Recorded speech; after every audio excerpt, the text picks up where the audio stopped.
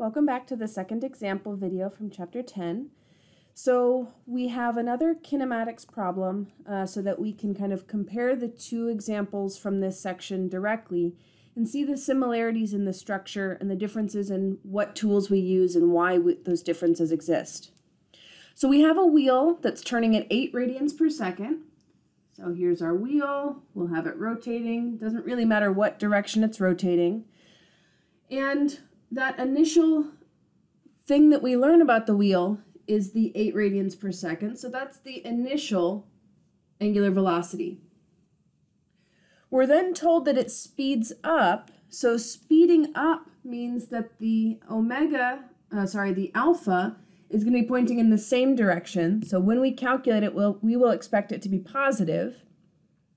And we're told that the final state of the problem is that the final omega is equal to 25 radians per second, and that the final location or final angle is 3 revolutions. Now we know that for theta, the standard unit needs to be radians. So right away we can turn that into radians. So there are 2 pi radians in 1 revolution. And so our theta value here is 6 pi, but just so that you can write out 6 pi without a problem, but just so we have it here, it's 18.8 radians. Okay, so the key thing here is that to start the problem, we draw a picture, we list the given information. That's been true for all of the kinematics problems that we do. And if this is our final position in angle, then we do need to note to ourselves that the initial position is 0. In the same way that when we had a lot of distance, find the distance problems, we had our initial x value be 0, and we just cared about the final x value. Same idea in this case.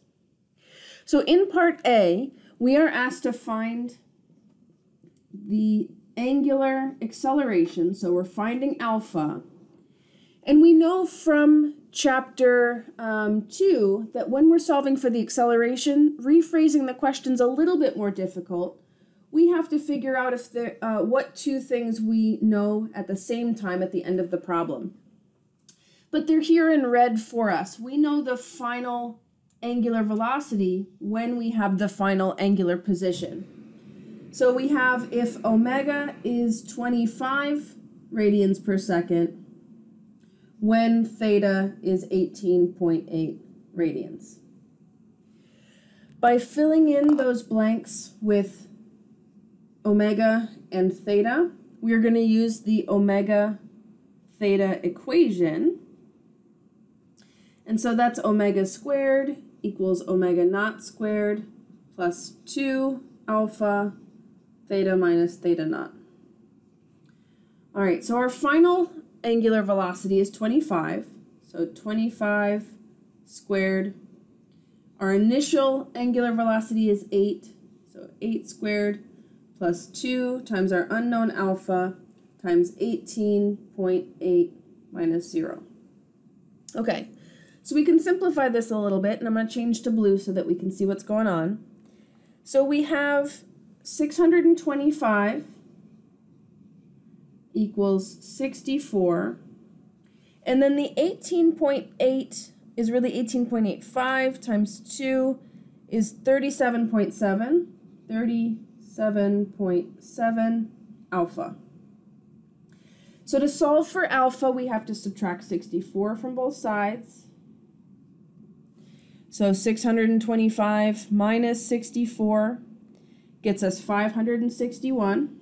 So let me raise this up a bit. 561 equals 37.7 alpha. So we can divide both sides by 37.7.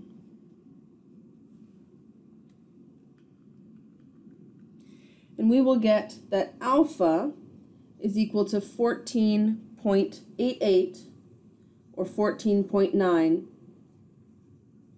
radians per second squared. All right, so I know it's in the corner here, but the alpha is 14.9 radians per second squared. And that's just part A of the problem. Okay, I'm going to have to erase some of this, so if you need to, you can certainly pause the video at this point to make sure you've caught up writing things down if you need it.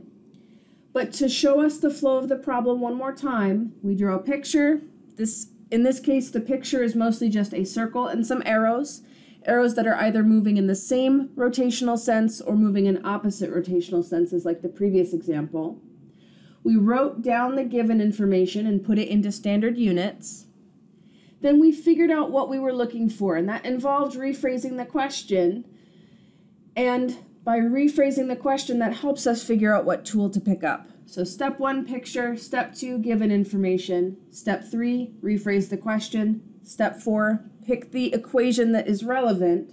Step 5, plugging in all of these numbers. And then step 6, checking to see if this makes sense.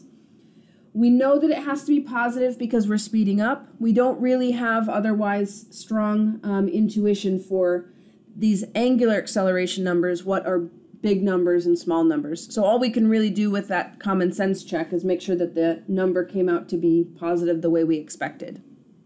Okay, so I'm going to erase this. I'll leave the answer here, but to get part B onto the board, while still having all of our given information handy, I'm going to erase this.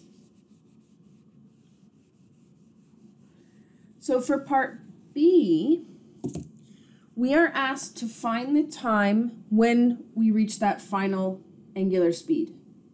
So we are finding t when the omega final is 25 radians per second. So by filling it in with those particular letters, t and omega, we are using the omega t equation. Rephrasing the question allows us to figure out exactly what tool that we should be picking up. So the omega t equation is omega final equals omega initial plus alpha t. So we have 25 equals 8 plus 14.9 t.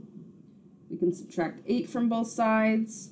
So we have 17 equals 14.9 t. So we'll divide both sides by 14.9. And t is going to equal 1.14 seconds.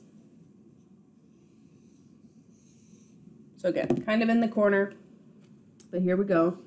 So again, the process is the same. We rephrased the question so that we could figure out what equation to use and plug in numbers and solve. This is what we tried to do all throughout chapters 2 and 3. In the angular kinematics problems, we have that same process. The skill drill goes through several other examples, especially with rolling objects where we connect the ideas of chapter 2 with chapter 10. And then we'll see examples to try ourselves in the problem set. So this one is finished. I will see you in the next video.